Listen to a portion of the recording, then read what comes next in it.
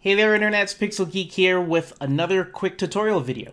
So this one was requested by Ash. Ash says the agency mode toggle from Sandwich would be just swell. And this is the one he's talking about on the about page of sandwich.co.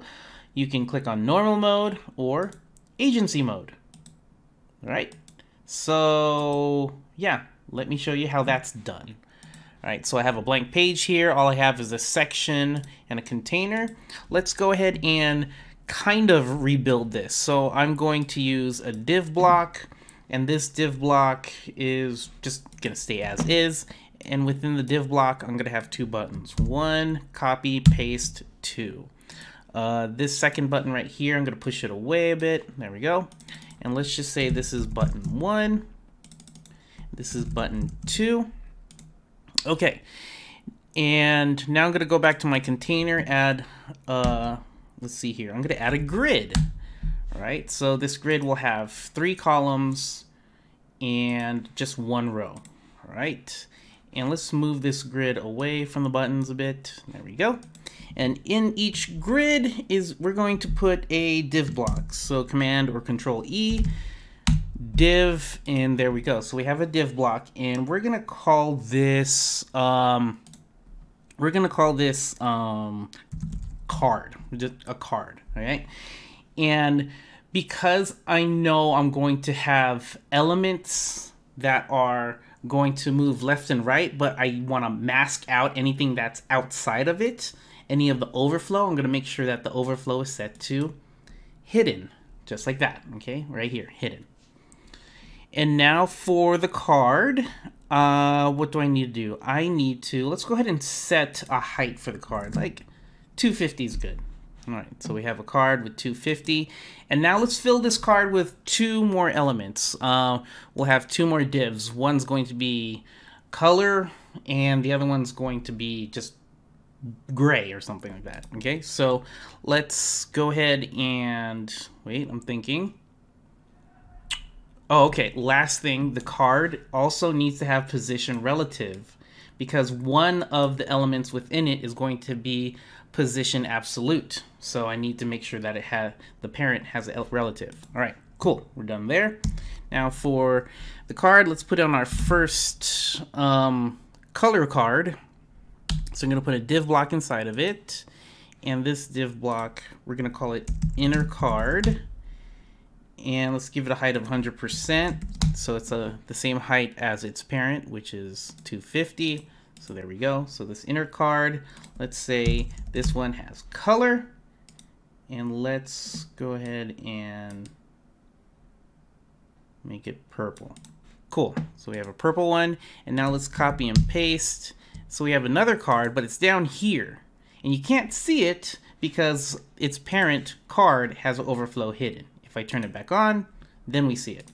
Let's turn it off.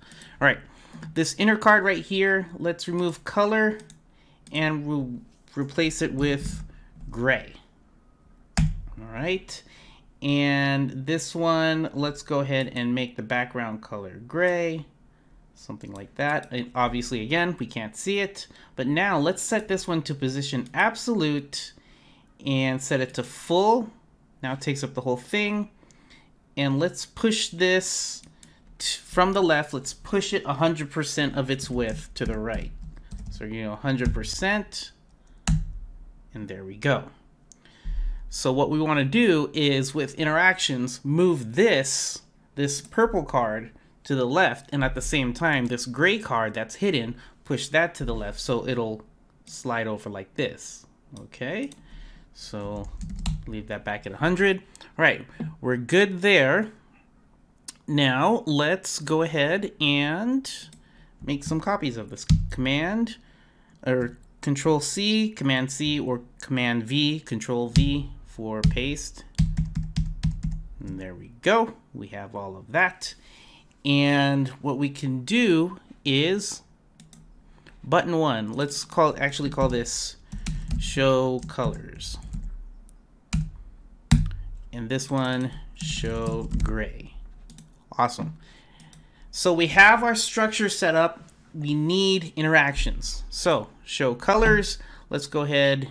Actually, let's start with the gray so we can move this all to the left. So we're going to click on show gray, go here to element trigger, and mouse click, start animation. So on the first click, let's say show gray.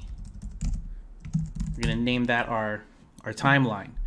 And now for each inner card, okay, so we're going to click on the inner card, press plus, set the move, and let's go down to class and make sure it's just inner card. Okay, it's not the color, it's not the gray, it's just the inner card. Okay, so all the elements, which is all of these boxes right here, all the elements that have a class name of inner card, do something with them. And what do we want to do? Well, we want to move them negative 100%. All right, and there we go. So negative 100% of its origin. Just like that. And I'm wondering how come this one didn't move. Let me double check the styles. Maybe this has to be,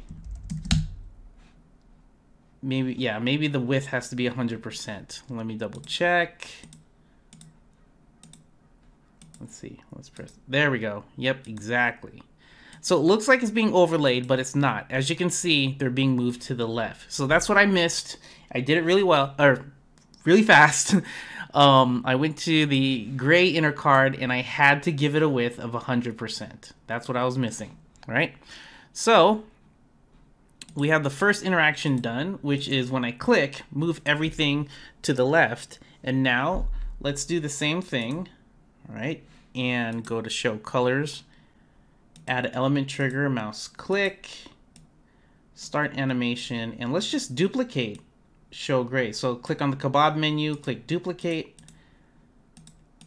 and do show colors.